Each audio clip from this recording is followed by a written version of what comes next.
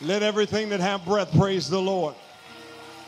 I want to thank them because they hold that line until we shift and move into the next dimension of worship. And what you all don't know, some of them had issues this morning. Sickness hit some of them. Accidents hit some of them. Issues with their car and health hit some of them. But they made up in their mind to press their way. Come on, give it up for them on today. I was glad when they said unto me, let us go into the house of the Lord. And it's with great joy and privilege and pleasure that we are in this place and in this space. And we dare not take for granted the moments that we have in worship. Amen. Do me a favor while you're standing next to someone. I know you've greeted your guests because we're a loving church and we care about people and we represent God. But I want you to tell somebody close to you, I'm glad to see you. And I'm so glad you're here. Come on. We got to appreciate people and show them love. That may be the only kind word somebody received all week. Come on, God put you here on assignment next to somebody to encourage them. Amen. I want to give you a scripture and I want to give you a principle really quickly. The Bible says, he who waters will also himself be watered. Okay, that means sometime what you're looking to get, God wants you to give it first. So if you're looking for encouragement, sometime God wants you to be an encourager before you get it. If you want a compliment, sometime God wants you to compliment somebody else before you get it. How many of y'all know you get what you give? Amen, somebody. Amen. Amen. And people, don't nobody support me. Don't nobody back me up. Who you supporting? Who are you backing? Amen. Because you get what you give now. Amen. Listen, really quickly, we've been in an awesome and amazing series that has brought so much joy to me entitled Exodus. And we're going to shift gears on today. It's all going to make sense as we tie all of this together. And I want you to open up your Bibles and turn with me to Psalm chapter 145. Psalm chapter 145 in your Bible. There is a powerful and poignant passage of Scripture. I am going to read 12 verses. 12 verses of Psalm chapter 145, verse 1 through 12. Amen. When you have arrived, please say amen. Amen. I'm going to read from the New King James Version of Psalm 145, and let's pray. God, we are so grateful and thankful for these precious moments we have together. To be here, God, we count it a blessing. We thank you for the praise and the worship that has already been rendered, that has already been offered, that is due to your name. God, as we come into this place and in this space, speak to our hearts and to our minds. God, we ask that you would strengthen us and encourage us, infuse us with hope, with joy, with peace, with thanksgiving, with tranquility. God, and we ask that as we hear your word, it would not fall on deaf ears. We know that when the word goes forth, it is not just for that moment, but God, it is for a lifetime. So God, we ask that what we hear would stay with us and remain with us and push us and challenge us and shape our thinking and our mode of operating. Bless us now as we've assembled in this place and in this space. In Jesus' name, amen. Amen. It sounds just a little faint in there, but Psalm 145, verse 1 through 12. When you have arrived, please say amen. All right, y'all already there. Here it is. I will extol you, my God, O King. And I will, somebody say I will. Bless your name forever and forever. Every day I will bless you. And I will praise your name forever and forever. Great is the Lord and greatly to be praised, and his greatness is unsearchable. One generation shall praise your works to another, and shall declare your mighty acts. I will meditate on the glorious splendor of your majesty, and on your wondrous works, and men shall speak of the might of your awesome acts. And I will declare your greatness. They shall utter the memory of your great goodness and shall sing of your righteousness. The Lord is gracious and full of compassion, slow to anger and great in mercy. The Lord is good to all, and his tender mercies are over all his works. All your works shall praise you, O Lord, and your saints shall bless you. They shall speak of the glory of your kingdom and talk of your power to make known to the sons of men his mighty acts and the glorious majesty of his kingdom. Today I want to talk about praise is in order. Praise is in order. Help me and turn to your neighbor and tell him, neighbor, anytime and any place, praise is always in order. Oh, you didn't say it strong enough. Turn to the other neighbor and tell him like Janet Jackson, anytime and any place, praise is always in order. Amen. You may be seated. It's obvious that God places a high premium on praise. In fact, Psalms is the largest book of the Bible. It contains 150 chapters that share the unique experience of individual encounters with God. All of the individual writers of Psalms had some type of experience with God, and they live to tell their testimony and share their story and offer up their praise. It spans over 1,000 years, and it is comprised of over 100 authors, various individuals who had encounters with God, and they tell their stories of God's goodness and God's greatness. One of the writers of Psalms is King David.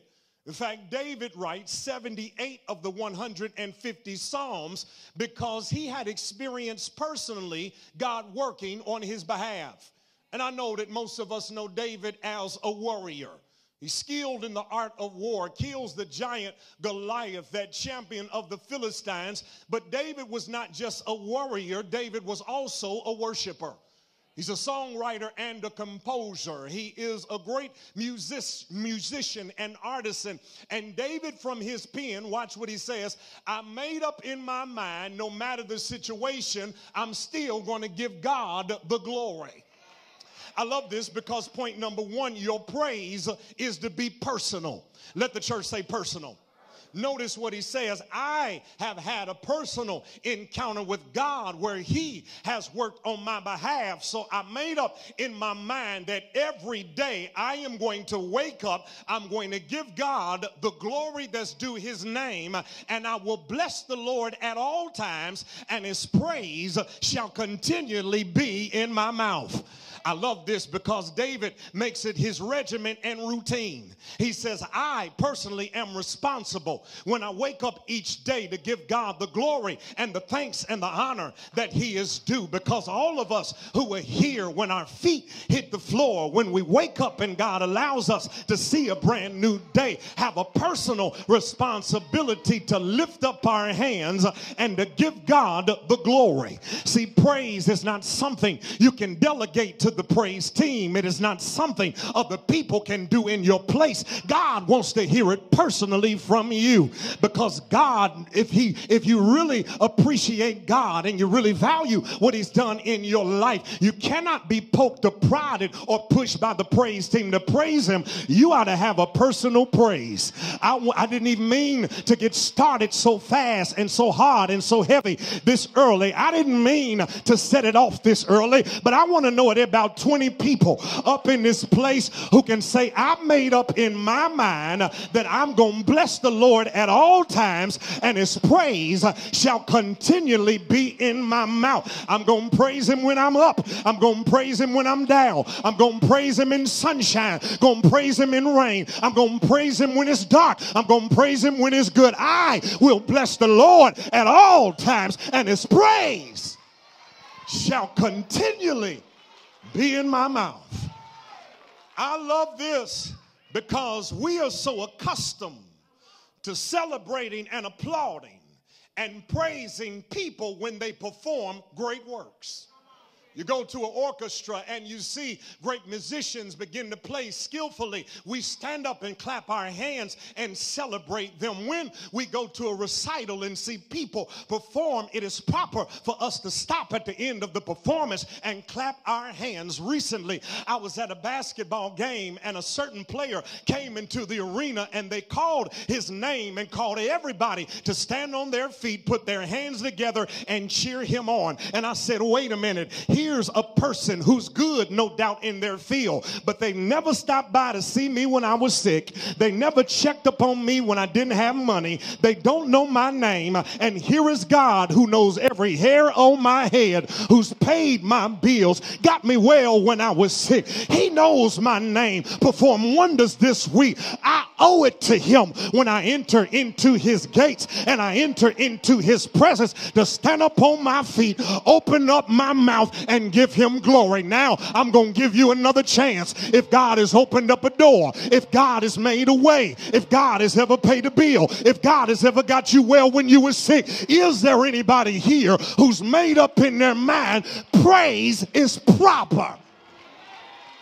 David said, I've got to give God the glory because it's expected of me. God expects it from me. Let everything that have breath praise the Lord. God has given every creature a mouth to make a sound with. God, if God has blessed the robin to have sense enough to get up in the morning and sing his song, if the elephant can lift up his trunk like a trumpet, if God can allow the dog to bark and the cat meow, surely those of us who are in here shouldn't have a problem opening up our mouths and giving God the praise. Somebody say it's expected of me. But it's not only expected, it has to be expressive. Because I know there's some people who are of the influence and persuasion, it don't take all that. It don't take all that. And you know, Pastor, God knows my heart. I praise him in my heart. That's good. But if you love him and it's in your heart, he ought to hear it sometime. Because if somebody says they love you but never tell you that, sometime you're going to question whether or not they love you. You're telling me your heart, but I want to hear it from you.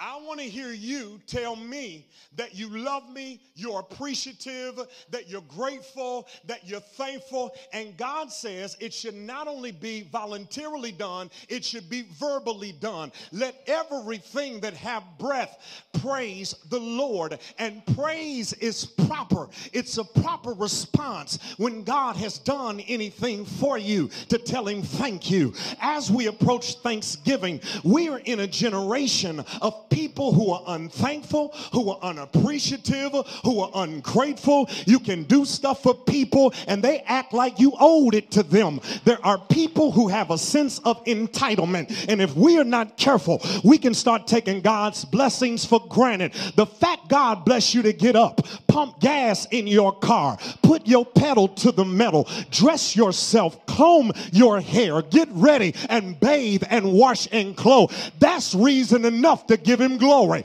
Because somebody's laying in the hospital on a bed, somebody else is feeding them, tending to them, taking care of them, and you got the audacity not to lift up your hands and open up your mouth. I'm sorry, I thought I had some folk up in here who really understood that praise is in order. It's in order when I'm on my job. If I have to stop and pause and take a praise break in the bathroom, it's in order when I'm at the stoplight and I'm all by myself and I think of the goodness of Jesus and tears start coming down my face. It's in order when I get my check at the end of the week. It's in order when I get the doctor's report, because I made up in my mind I'm still going to give God some glory. Is there anybody in here who don't mind giving God some glory, that anytime, anywhere, I'll set it off? I don't need an organ. I don't need a praise team.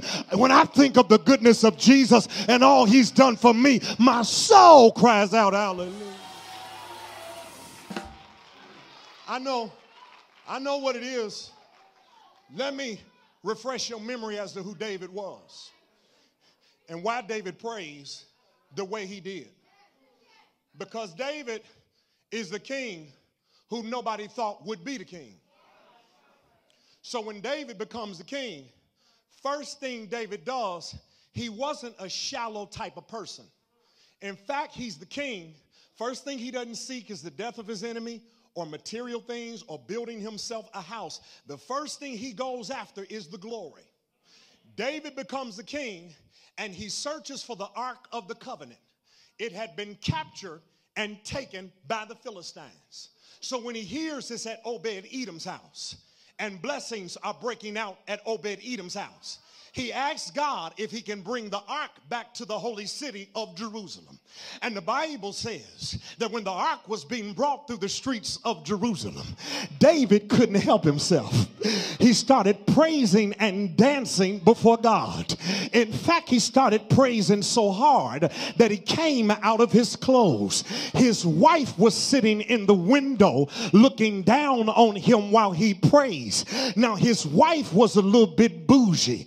She had been brought up as a pampered princess. So when she saw David dancing like that, she said, "What in the world were you doing? Don't you know it's improper for you, the king, to be dancing like that in front of them people? You forgot protocol and rank. There's a special way those of us who are royals are supposed to conduct ourselves." David said, "You got to excuse me. I didn't grow up in the palace. God came and found me in the pasture. And the fact I'm in the palace right now is reason enough for me to praise. So you got to excuse me. When I look back over my life and I think about what God brought me out of, all the stuff he did for me, I don't care who's watching. I don't care where I'm at. I'm going to give God some glory." I want to know there's some people up in here who can put a praise on it right where you stand. If God took you from the bottom, raised you to the top, got you to where you are, open up your mouth and let everybody on your row know praise is always in order. But wait a minute. Here's why I love it. Because you not only need a personal praise, write that down. Your praise should be passed down. Because it's heavier than just the moment of worship and what God has done in your life. Verse 4 says, from generation to generation. Praise is to be perpetuated. It's to be passed down, because that's how the next generation knows what God has already done. Because if you don't know what God has done, you won't know what God can do. This is why you got to go back and draw from those who've been with God for a while, because there was a faith that they had that's going to give you the fortitude in your now. If God took care of your grandmother, if God took care of your grandfather under Jim Crow, segregation, last hired, first fired, y'all ain't talking to me. If God has blessed you to where you are right now, surely God can help us survive another term of 45. I feel like preaching up in this house. Is there anybody up in this place who got a for real praise? It's to be passed down. Because David said from generation to generation. Don't miss this. In other words, it's the oral tradition. Those of us who are African American understand the oral tradition, because in Africa, the way they teach their history is orally. The oral tradition. Even when African Americans during slavery were in bondage and oppression, we still continued that process of the oral tradition. In fact, it is the Negro spirituals that Richard Allen comprises in 1801 when he founds the African Methodist Episcopal Church that help African Americans deal psychologically with the issues of slavery. In fact, some of those songs serve dual purposes. When they sang "Swing Low, Sweet Chariot, coming forth to carry me home," when they sang "Steal Away," those songs were not just spirituals, they were hinting to those who were getting ready to run off the reservation, we getting ready to meet down by the riverside.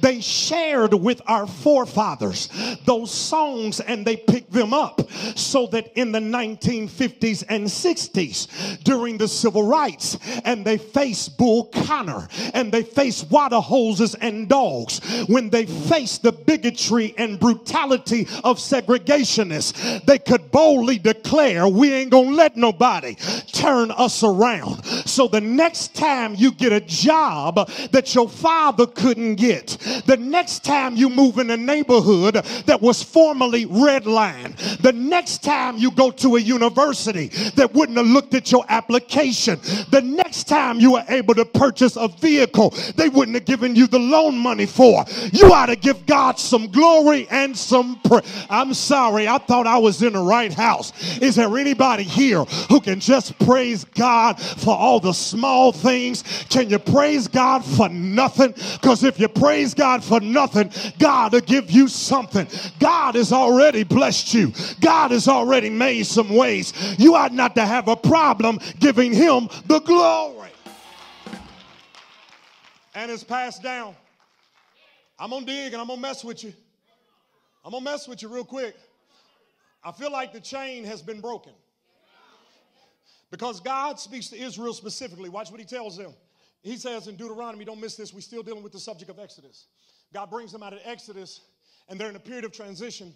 So in the book of Deuteronomy, chapter 6, hold on, watch what God says. Hold on, I'm about to bless y'all, but I'm about to bless you so good that if you're not careful, you're going to forget how bad you had it.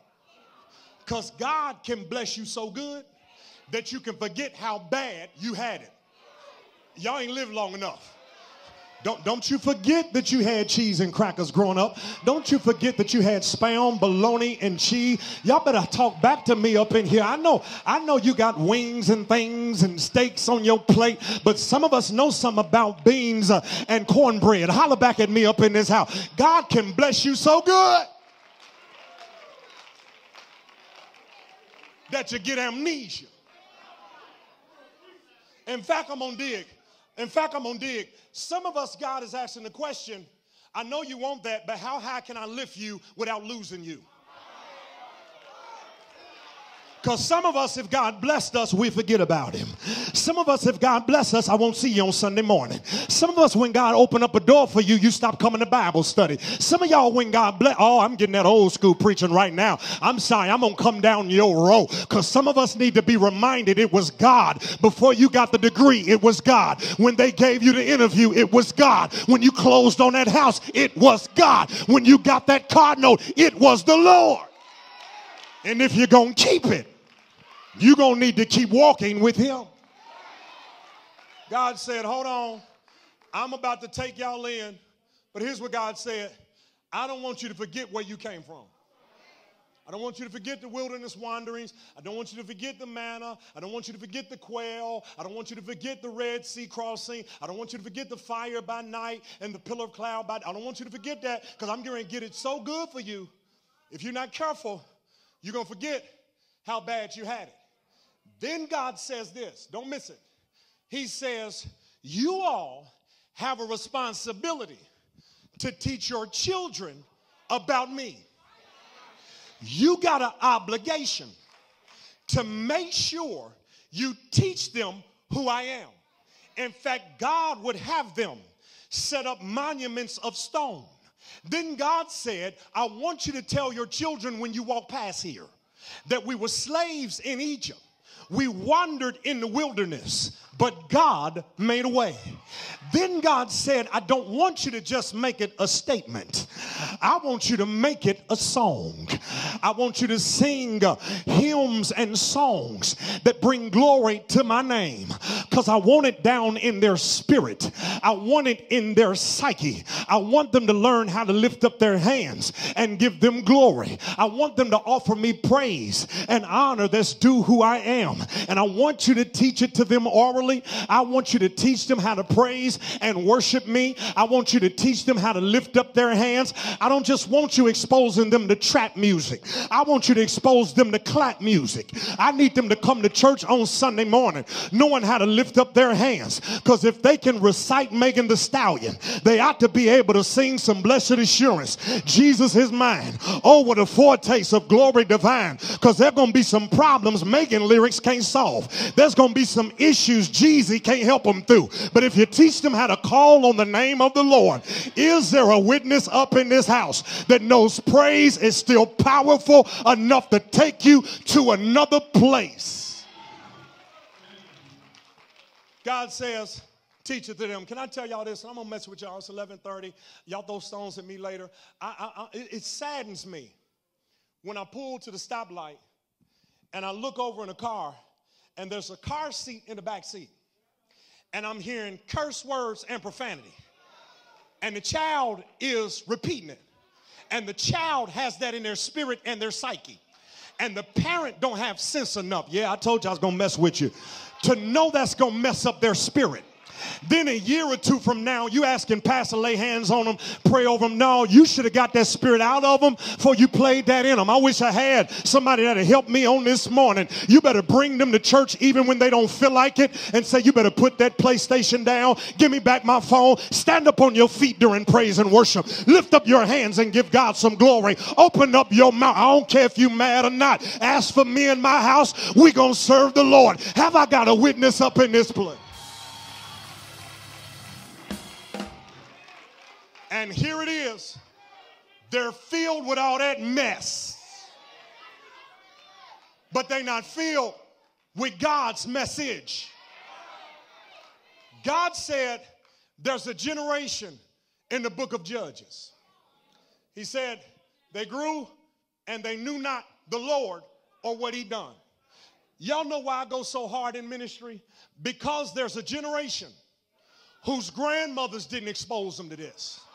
Whose mothers didn't expose them to. Y'all know why we go so hard with children's church and worship throughout the week and we trying to see people get saved? Because they full of all that secular stuff, but they ain't been exposed to the sacred. But I believe if we get them exposed enough to God, it will create a hunger and a thirst for righteousness. They'll turn away from all that stuff and keep going after God. Matter of fact, I speak revival in the city of Indianapolis. I believe there's some young people who've made up in their mind, I'm going after God. Because if you seek ye first the kingdom of heaven and all his righteousness, everything you're looking for will be added unto you. Touch somebody and tell them, go after the glory.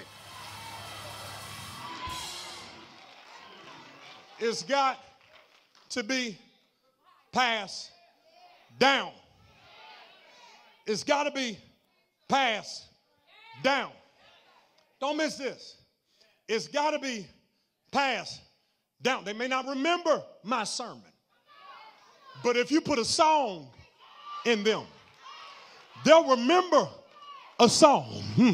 When they go off to college by themselves and they got their own apartment, when they take a job in another state and they get discouraged and they get down on their knees and they begin to pray and seek after God, and that song starts stirring up in their mind that God is great and God is faithful, it'll pull them out of that place. You got a responsibility to expose them to the things of God so God can write a song on their heart.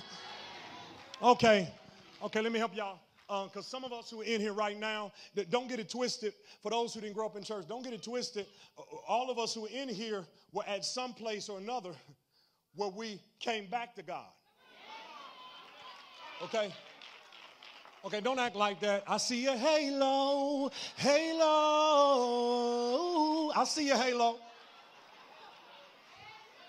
You want to act like you didn't make some mistakes. You didn't do some dirt. But the truth is, God pulled us out of some dirty places. And the reason some of us praise is because you don't know our past. The reason some of us lift up our hands is because you don't know what God brought us out of. When I think of the goodness of Jesus and all he's done for me, my soul cries. Have I got some folk up in here who know praise is in order? Because there was a time you wasn't in church on Sunday morning. There was a time you didn't have a Bible to read, there was a time you wouldn't have been doing good works, but look at what the Lord has done in your life. Somebody in here on your row, open up your mouth, give God some glory, let it reverberate down your row.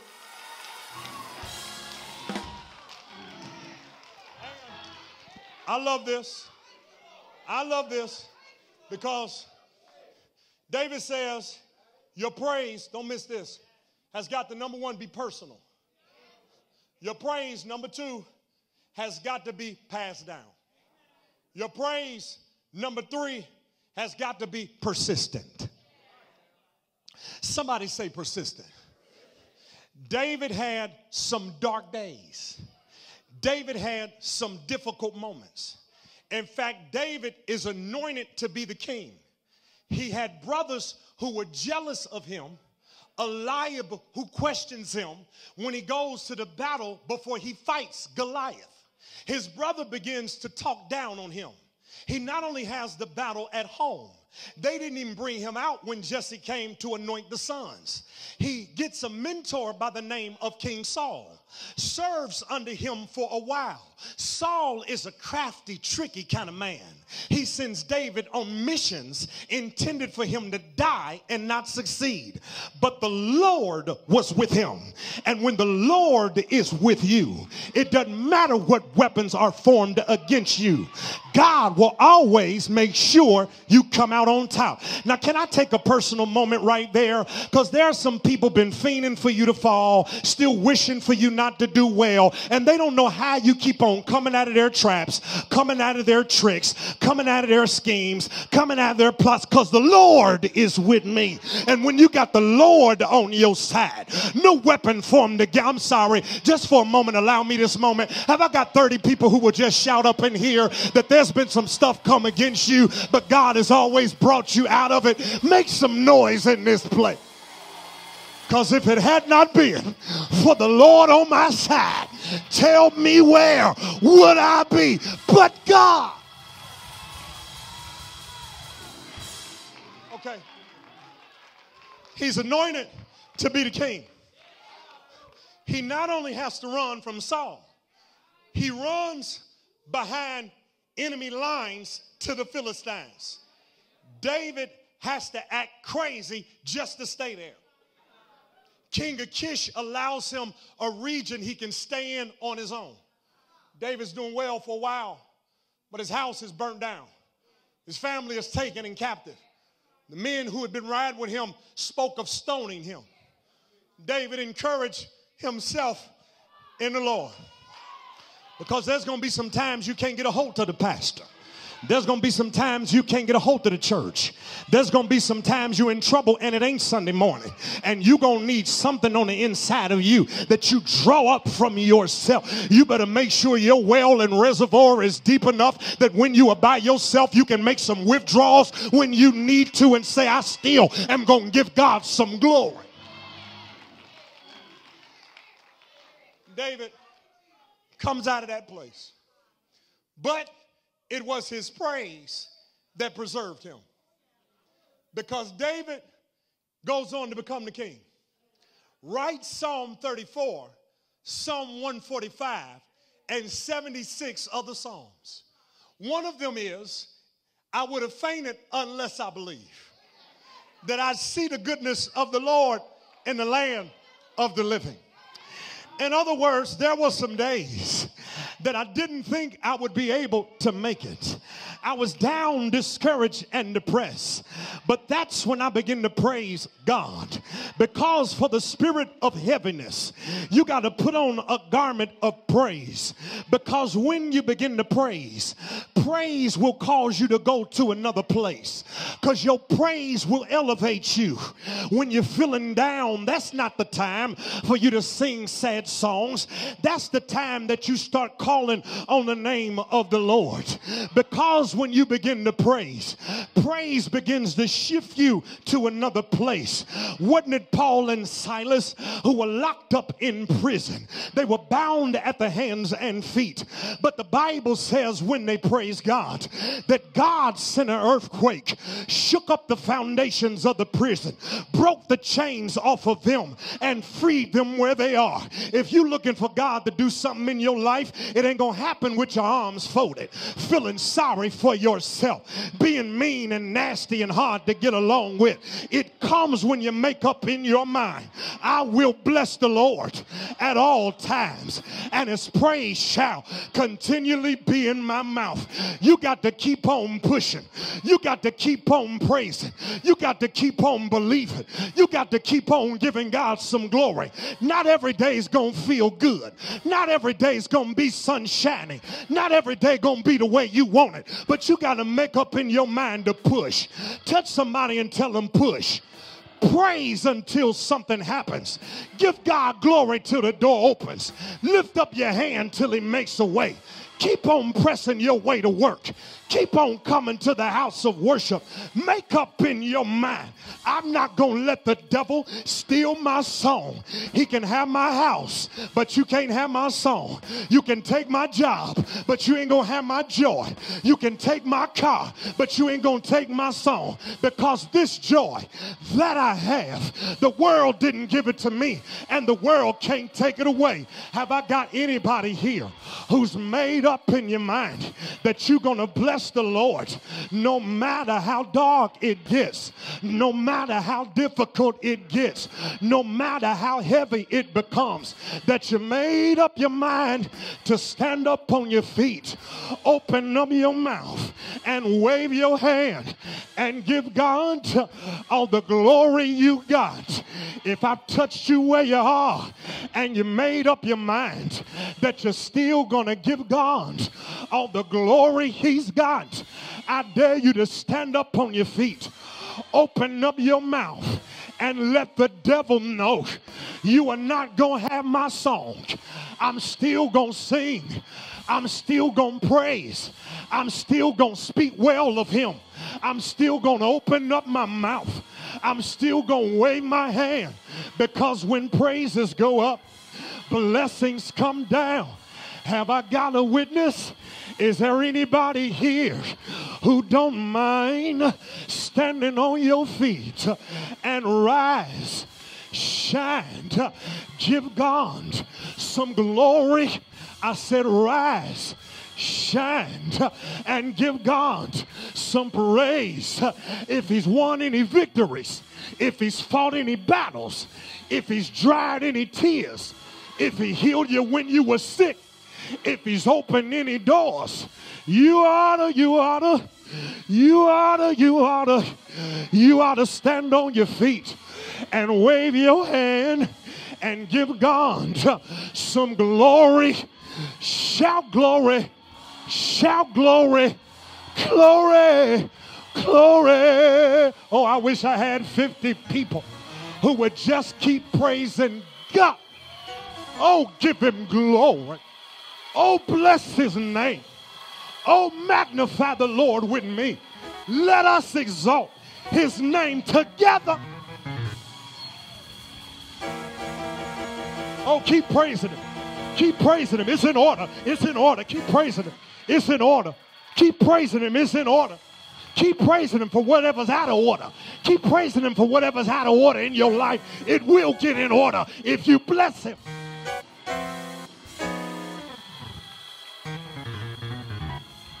Praise him till the trouble subsides. Praise him till you get the victory. Praise him till you come out of it. Praise him until the battle is won. Don't wait till the battle is over. Shout right now.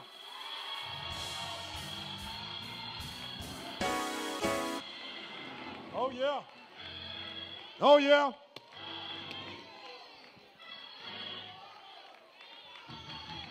Oh, yeah. Oh, yeah. Oh, yeah. Oh, yeah. It's getting good to me now. Oh, yeah. It's getting real good to me now. Oh, yeah. That is. Come on, somebody, give God some glory. There it is.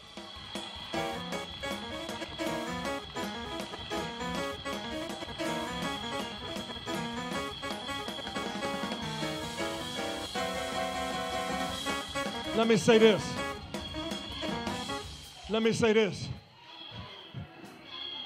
Y'all got to excuse me. I went to a conservative Bible college. And they look down on all that. They look down on praise and worship like that. I went to a conservative Bible college. And I said, wait a minute, when you see praise, number one, you don't know a person's past. God didn't save all of us from the same stuff. He saved all of us, but not from the same stuff. So you don't know their past. Then you don't know what they're standing in anticipation for. 2 weeks from now, I graduate with my master's degree in Christian leadership. Now, I know they don't want everybody standing up making noise when names are called. So y'all got to excuse me. I'm doing my victory dance now. I'm giving some God the glory now. I wish I had some folk that'll dance with me. I wish I had some people that'll praise with me. Don't wait till the battle is over. Shout now. Oh, give him glory. Give him glory for what's on the way. Give him glory for the next door that's about to open. Give him glory for what you've been praying on, because your prayer is about to be turned into a praise.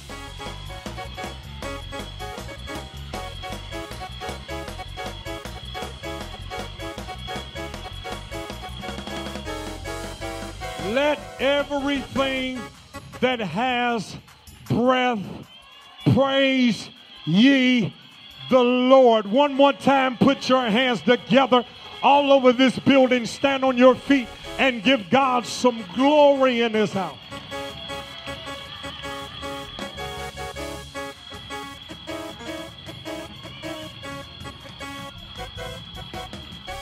Let me say this really quickly, and I'm about to close. And you know, I want to tell y'all something. The reason I praise God like this, I want you to understand something. People who praise generally have the victory. People who praise generally have the victory. I want you to get this. Can I give y'all overflow 11:30? You know why the devil don't want you giving God praise? Maybe y'all don't know this. The devil was the chief music minister in heaven. I want to say it so you understand it. Satan wasn't always the devil. His name was Lucifer. He was the minister of music in heaven. Now watch this. He messed up one time and got put out of heaven. We mess up over and over and over and over, yet God's grace still keeps us. So he's jealous, number one. He's jealous. Number two, he doesn't want God getting glory. He wants it going to him. That's why he got put out of heaven, because he lifted up himself and said, I will be like the Most High. And he wanted the angels to worship him. And God said, not around here, and put him out. He don't want you worshiping because it reminds him of the position he lost. You better open up your mouth and let the devil know you're going to bless God and give him glory and praise. Stomp on his head right there.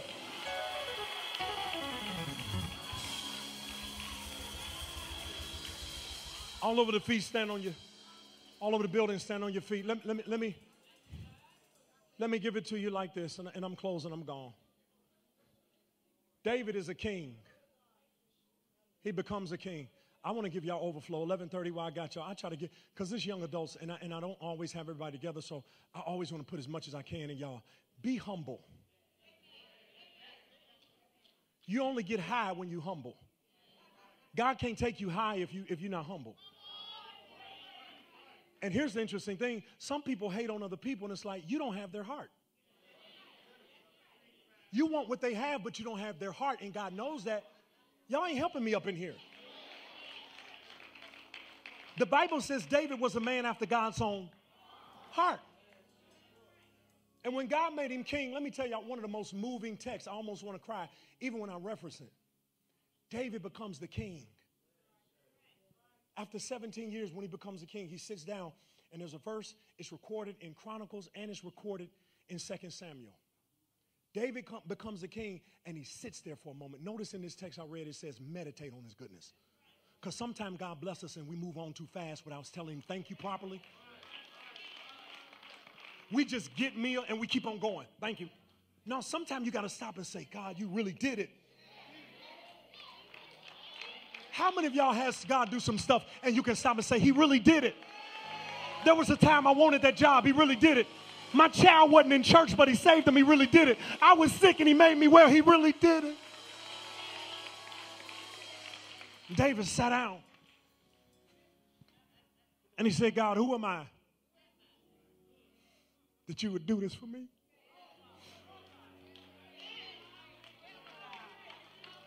He said, God, I owe it to you to praise you. I got to give you glory because you did it for me. I need some people up in here just to give God some glory for what he's already done for you. If he doesn't do another thing, just give him glory for what he's already done. God, you did it. You waited for me. You waited for me when I was disobedient, when I was rebellious, when I didn't believe in myself. You waited for me.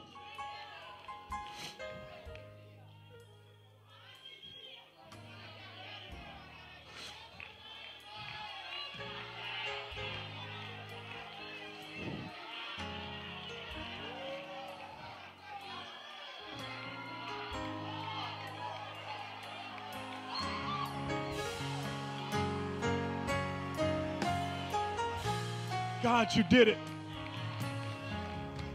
You did it for me.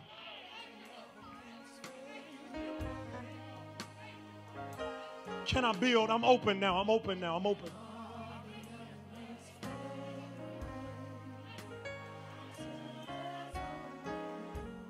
God, you did it for me.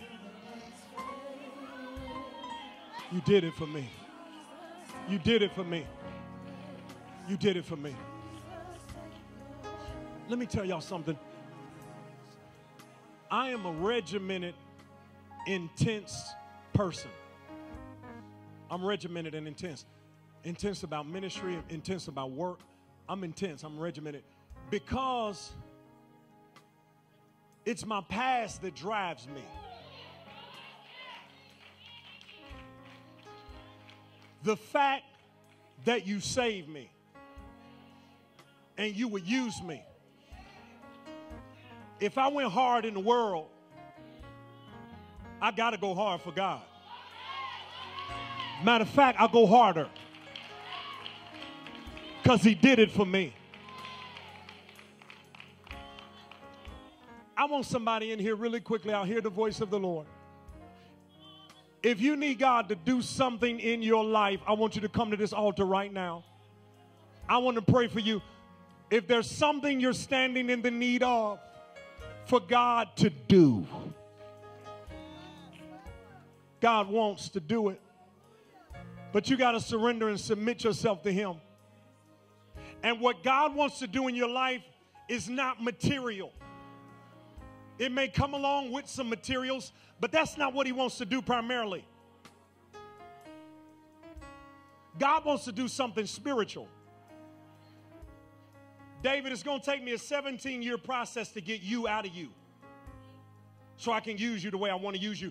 Joseph, I'm going to give you a dream, but you're not mature enough for it, so I got to break you. I got to try you by fire. I got to put you in trials. I got to let your brothers betray you. People lie on you. You end up in prison, and I got to break that stubborn, all that stuff out of you. Now I can use you.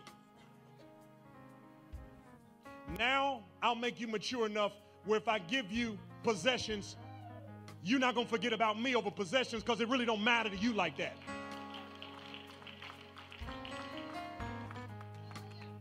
God wants to do something in this space and in this place. And we don't have to wait till New Year's for a New Year's resolution. In fact, God wants you to start it now so you'll be ahead when the new year comes. And we're going to do a 21-day fast in the month of January to purge ourselves. Because what you need done, only God can do. I want you to touch and agree with the person you're standing next to. I want us to pray. God, even now as we stand here at your altar, God, we ask that you would do what only you can. God, there are houses that need to be touched, homes that need to be touched, lives that need to be changed, people who need to be transformed. God, there's stuff within us that needs to be broken. There's doors we can't open. We've tried. We've done everything we can. You put it in our heart to go after something, but we're facing a roadblock. God, we need you to do it for us. God, we've got children who are wayward. There's some who have drug addictions. There's some who have sexual perversion issues. There's some who are in the wrong activities. God, break in them what needs to be broken. Do in them what needs to be done. Fix in them what is out of place. Correct what is incorrect. Put in order what's out of order.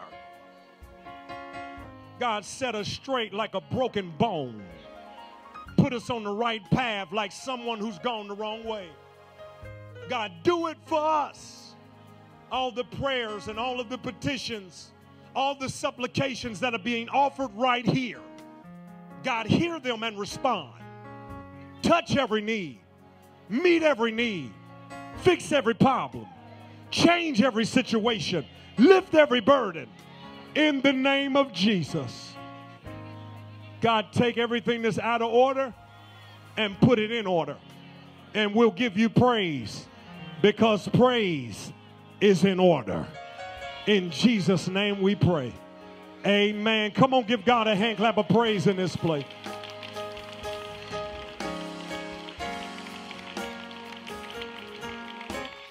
Before I even release you to your seats, I want you to get this. Hear me. I want you to tweet this, write this down because you'll need to remember it. The Bible says, be anxious for nothing, but by everything with prayer and supplication, with thanksgiving, make your request known to God. Hold on, I don't want you to miss this. Be anxious for nothing, but in everything by prayer and supplication, with thanksgiving. Get this, I want you to capture this. Every prayer should be peppered with praise. Pepper every prayer with praise and say, God, I'm praying, but I'm going to praise you in advance for you already haven't done it. Give God some praise right where you stand because God is doing it right now. Come on, turn to somebody and give them a hug. Give them a handshake and tell them God is already doing it. God is already fixing it. God is already changing it. God is already solving it. Hallelujah. Hallelujah.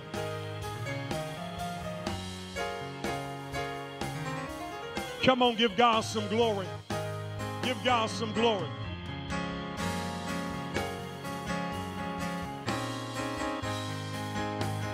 Jesus, you are Lord. Oh, Jesus, you are Lord.